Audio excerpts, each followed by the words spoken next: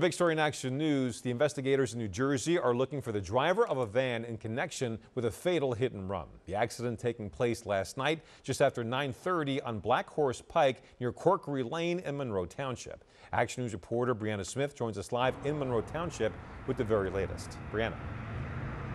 Walter, Monroe Township police say the hit and run happened in this area on the 1400 block of South Black Horse Pike across from the Wawa. You can see some of the remnants of the vehicle left behind, and now police could use your help trying to find the driver and the vehicle. Now go ahead and take a look at your screens. Here are some images of the van. Monroe Township police in Gloucester County say it's a white Ford E-Series van, adding there's damage to the front grille and possibly the hood, and it's missing the right front headlight. Police say the incident happened just after 9:30 Friday night. They say the van was traveling west on South Black Horse Pike near Corkery Lane when it struck a man who was trying to cross the road. Police say the 45-year-old from Williamstown, New Jersey was pronounced dead at the scene, and they did not release his name just yet.